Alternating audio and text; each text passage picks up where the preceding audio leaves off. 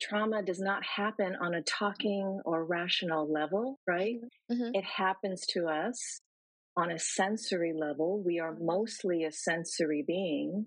And so it has to be healed from that level. So you want to be with a trauma therapist who's very experienced with somatic psychology, somatic experiencing, understanding that the trauma energy can be stored, is stored in the body. Maybe a therapist who's been trained in ego state therapy, such as internal family systems or EMDR, which is really well known for trauma therapy. And that's the one that I integrate in my practice as well. So,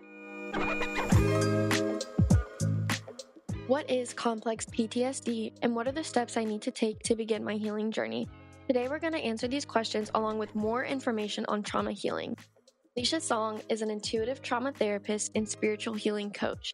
Today, she's going to explain how involving the physical body to heal trauma is key and why acknowledging our pain is the first step to begin our healing journey. So many of us are blocking our emotions and distracting ourselves to get by. So keep listening if you want to learn more about how to sit with your feelings and connect with yourself on a deeper level. Hi, Leisha. How are you? I am well. Thanks, Emily.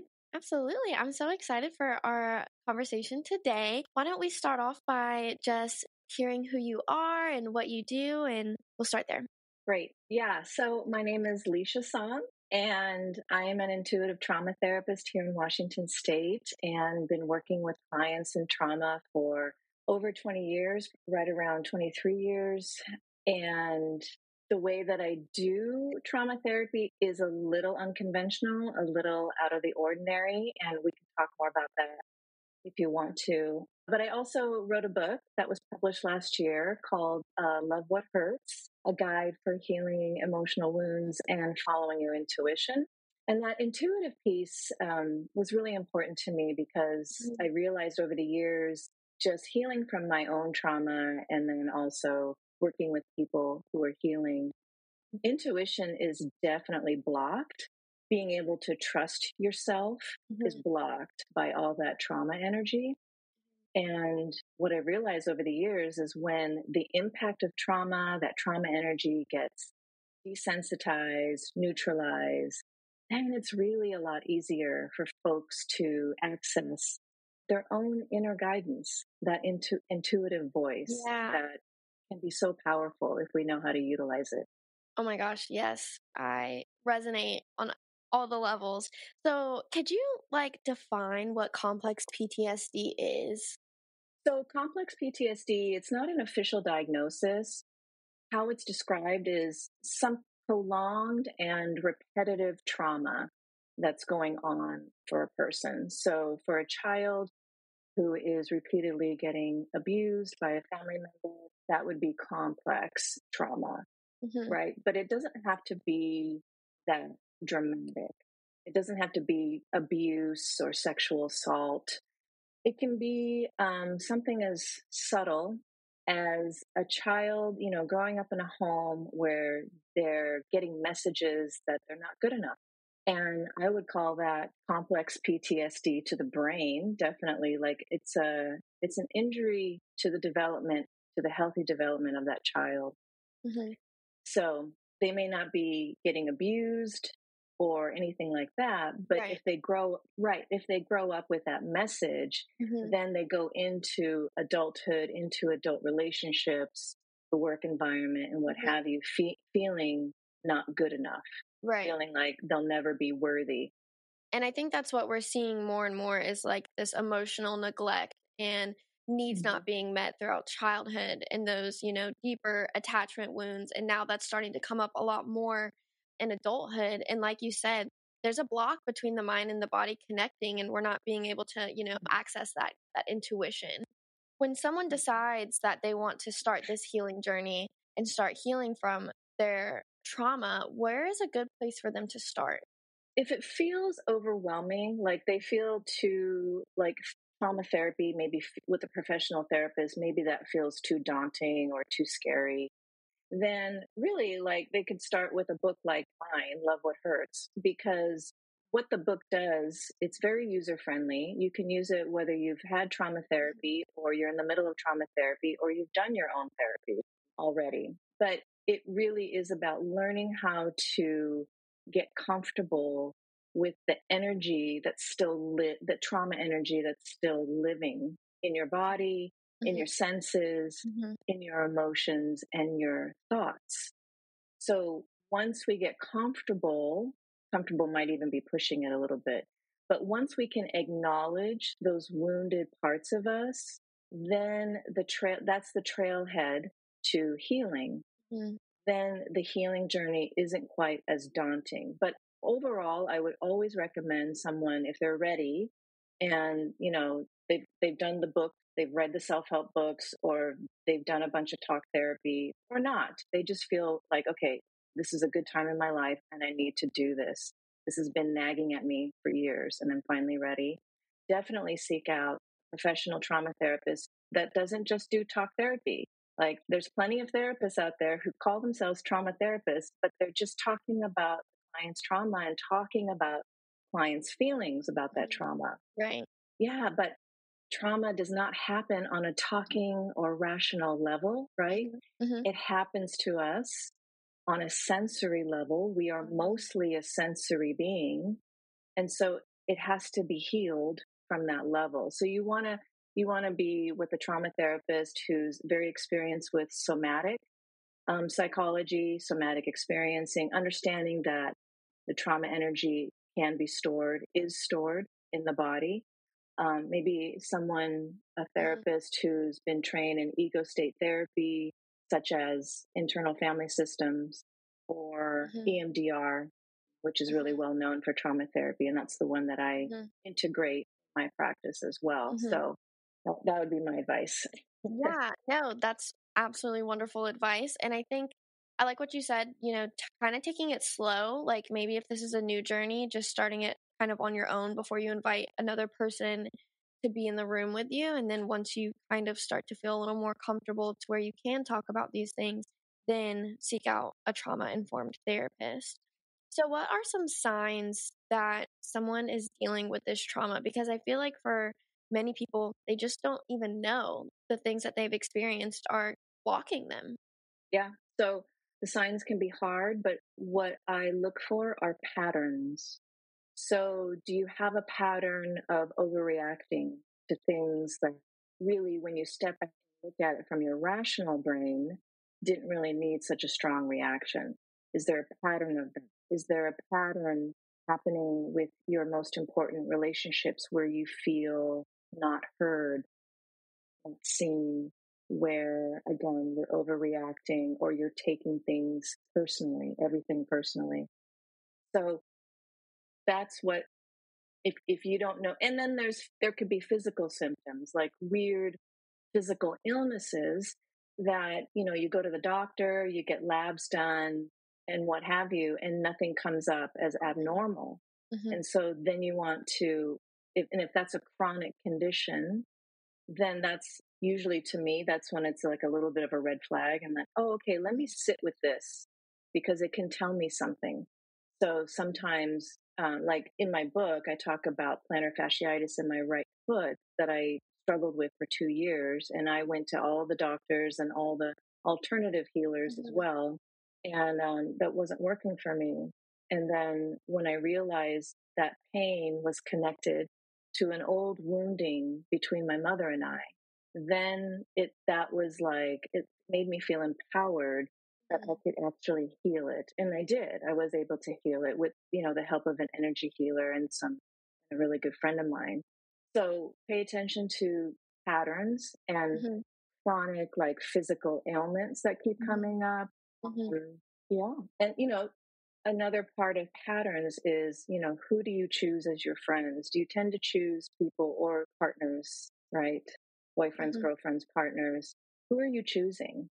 mhm, Are those relationships good relationships? And what's the pattern there? Do you keep choosing someone that you need to fix? And sometimes we do that because that makes us feel worthy, mhm. right? Do you keep choosing narcissists? Do you keep choosing addicts? Are you an addict? So looking for those kind of dysfunctional patterns. would be Yeah. a sign for Aside. sure.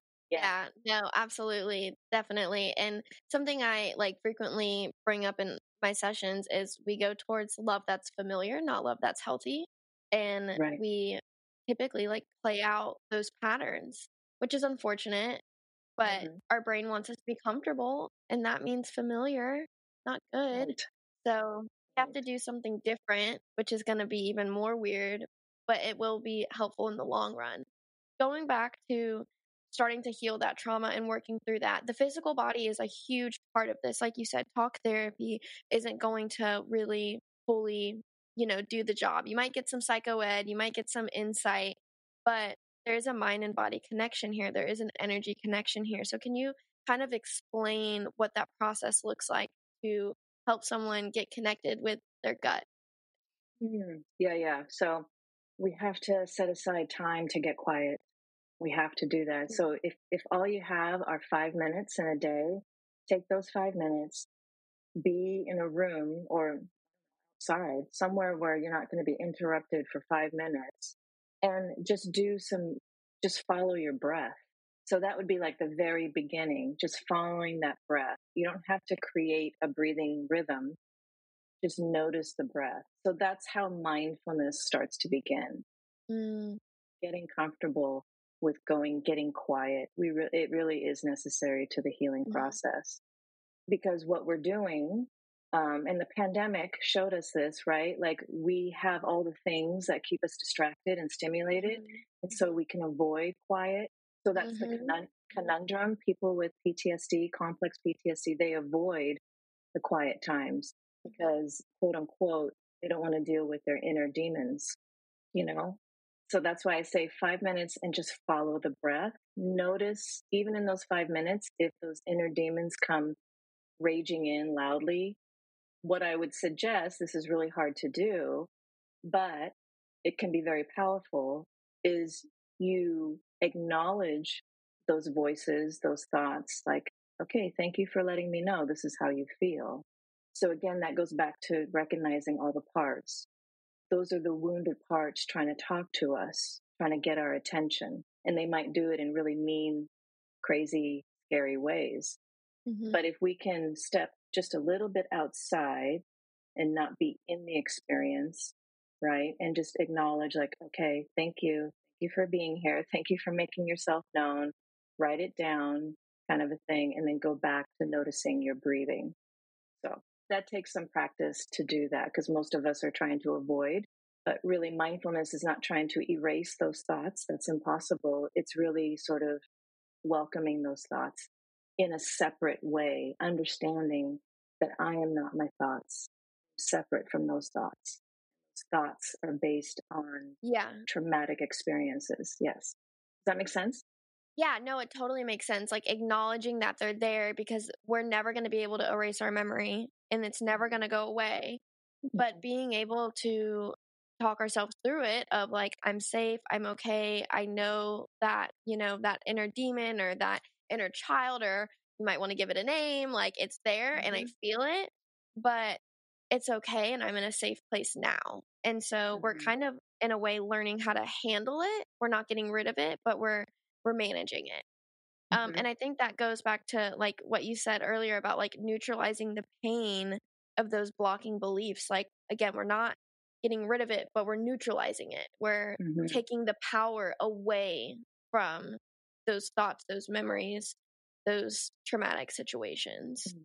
Right, exactly. And another more pleasant way of getting quiet and getting more comfortable with quiet is, of course, this is another exercise from my book, but it's one that I use all the time with clients, is imagining place you've been to. It could be real, it could be fake and imaginary, but allowing yourself through your imagination to pretend that you're in that place and using all of your senses, your tactile, vision, sound, smell, to really re-experience that place in your imagination. And that can have a nice calming effect for folks. And then it's not so Mhm. scary to get Mhm. quiet and to get into the felt sense of the body and your Mhm. emotions. It sounds like mindfulness is a huge part of this process. Yeah.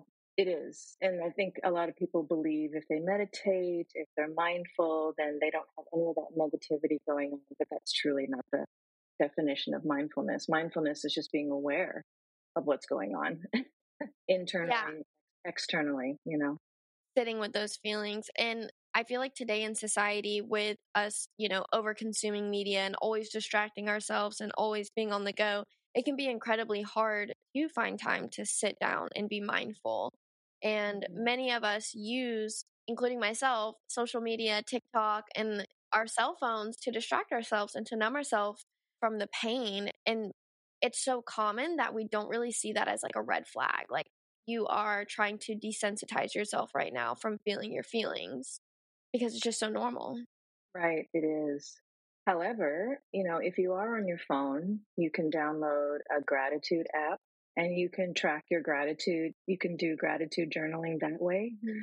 So there are like healthy apps that we can download Mhm. onto our phone to help us like sort of transition away from the screen time. That's what I did many years ago. I was like, I wanted to Mhm. start a gratitude practice every day. So I first started I would sit outside every morning, well, during the summer, and with my cup of coffee, and then just go through my phone and do my normal thing, but then go to the gratitude app. And eventually I just organically just shifted to away from the phone and created a gratitude journal, and then Yeah. created a more like morning practice before I start the day of, quiet time, Mhm. meditation, journaling. Journaling is a great way to, if you don't feel like you can just sit there and just, breathe and meditate, journaling can also be another meditative practice. The book, The Artist's Way by Julia Cameron, written like in the early 90s, I think 92 or something, maybe 1990. She has a protocol of what to do every day, what to do once a week, and what have you to sort of get those creative juices flowing. Mhm. And one of the things that you could do every day, this comes from her book, are morning pages, where as soon as you wake up and maybe you make your cup of coffee, you sit down and you write down with pen and paper, not on a computer, 3 pages, just sort of dumping whatever's in your mind. And it Mhm. might not make any sense. It's not supposed to. And I did that for a little while, maybe like a month or two, I did that. Mhm. And what I found was it was kind of like the equivalent of sort of decluttering and clearing out the Mhm. cobwebs. And Mhm. then it just felt like I was starting the day with more of a clear mind. Mhm. So practices like that can sort of help us transition to a place where we get comfortable getting quiet. I actually Yeah. now look forward to my morning meditation. Before it was a little bit like, oh, I guess I got to do this thing. I know it's healthy for me, kind of like Mhm. going to the gym, right? Or working out, like, oh, I got to go. But then after a while, if you're having fun and you're getting benefits from it, you look Mhm. forward to that time to yourself when everyone else Mhm. is, wanting you and, grabbing at you and needing your Yeah. attention, that this is your time. It's pretty Yeah. precious. Absolutely. I think a big takeaway there is that healing takes time, and it really does, fall on to us to follow through with these practices. And just going to therapy and talking about these things is just one piece of it. But actually doing the Yeah. work, waking up, doing the journaling, doing the gratitude, showing up for yourself, like you said, going to the gym, like it's not fun, but you're going to feel good after. And so Mhm. just doing these practices, even if you don't trust it, even if you don't know if it's going to make you feel better, but just letting that process happen. And then again, once you see those benefits, you start feeling more clear. You start, having a more regulated nervous system. You start getting in tune with your gut and your intuition. And it's like, okay, this is what it feels like. It's almost like, because I've had, my own journey and starting to be more connected with myself, I felt like I grew into my body. It was almost like I was like a little person wearing big clothes. That's like the best way I could explain it. I felt like there was an adult version of me, and sometimes she would be there, but then a lot of the times, like little Emily was there. And so then getting more connected and working through my stuff, like one day I felt like I grew into myself. It was just the most weird experience. And I went up to my teacher and I was like, I think I can, like, my gut, like, it's talking to me. Like, I feel things differently. I can feel different energy from, people. And so it's such a rewarding and amazing experience, but it does take a lot of work essentially outside of going to Yes. therapy. Yes, agreed. Yeah, exactly. And I love that. See, what happened was you integrated the little girl into the adult woman, Mhm. and that is the ultimate goal of any kind of healing journey, I believe. Like, Mhm. well, and trauma, especially because we tend to split off, right, Mhm.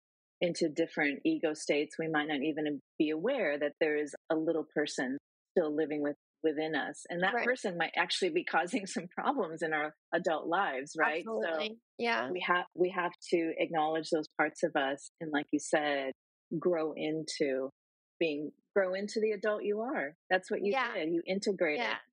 that part of you. That's beautiful. I love Yeah. it. Thank you. Yeah, Mhm. it's been such a journey. And so, going back to like, the little versions of ourselves or the parts of ourselves that are blocking memories or we're not being able to connect fully. I know that part of that is our brain trying to protect us and disassociating and distracting. We're trying to protect ourselves from feeling that pain. And so, could you maybe talk about how part of that is helpful, but then it gets to a part where it's not helping us anymore? Right. So it was helpful when we were younger. Those coping mechanisms began when the trauma started happening.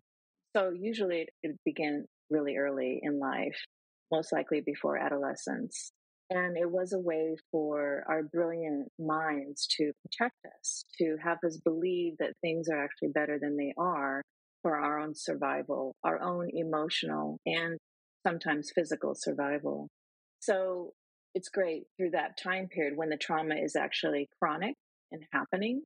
But then we grow up, we're away from the trauma, but we're still dissociating, we're still distracted. So, how it can show up in a problematic way is just not being aware.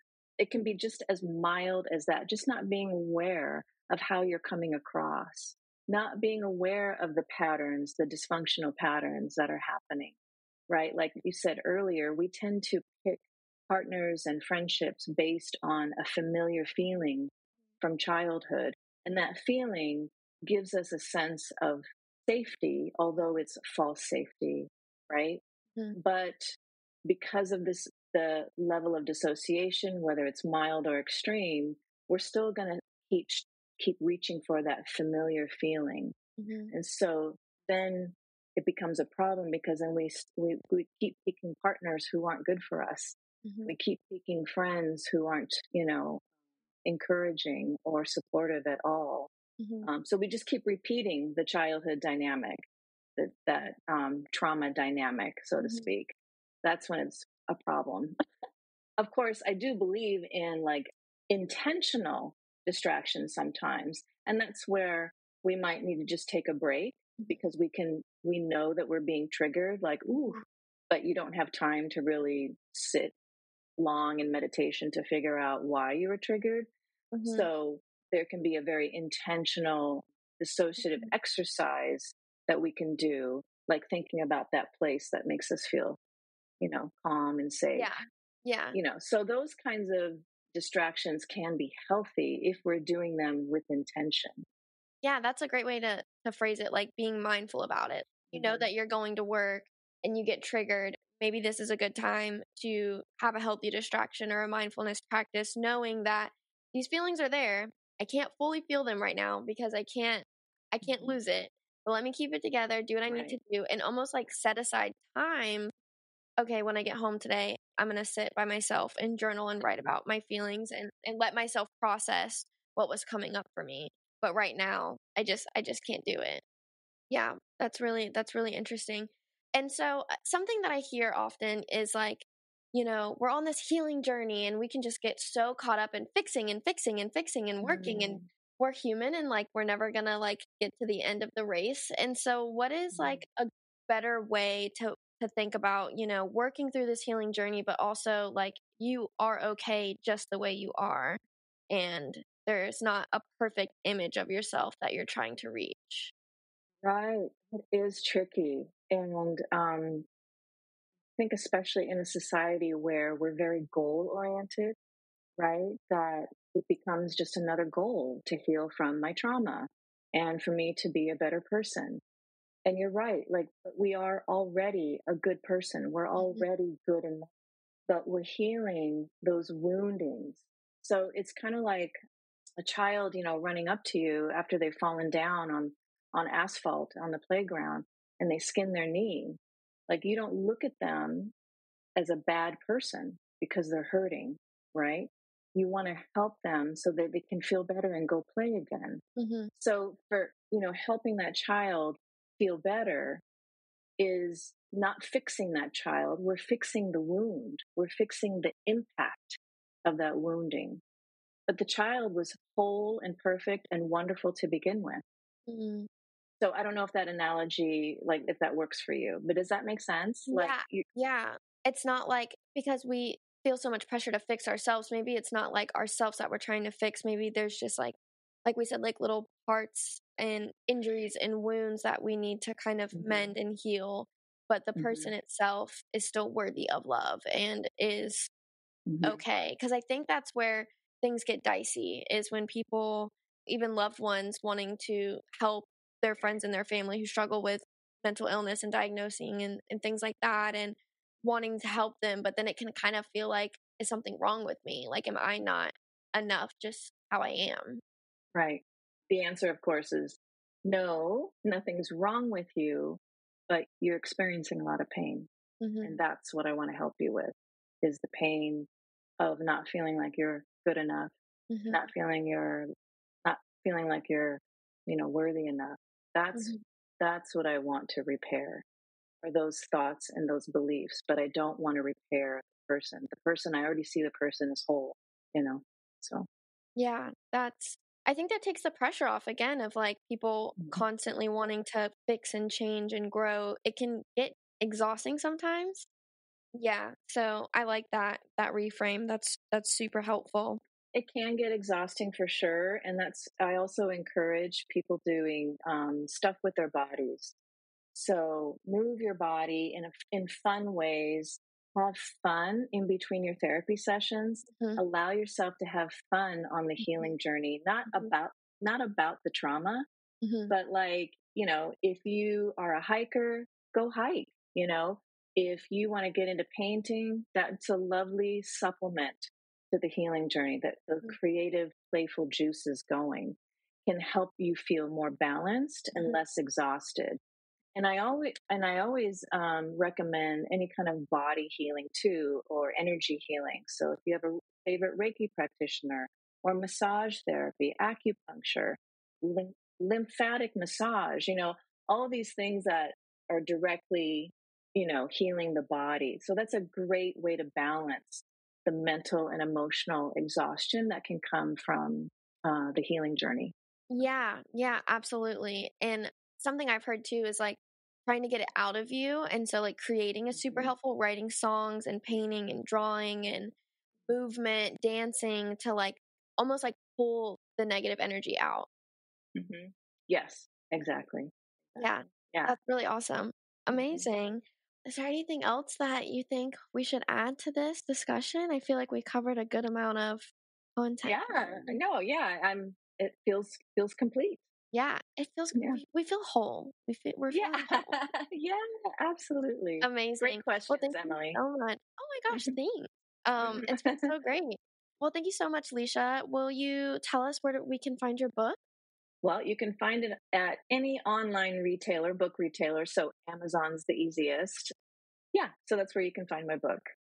Amazing. And did you Mhm. want to tell us your website as well if people are interested? Yeah. Yeah. So I'm in Washington State, and my website is Sacred Healing Place Tacoma. That's the city I'm in.com.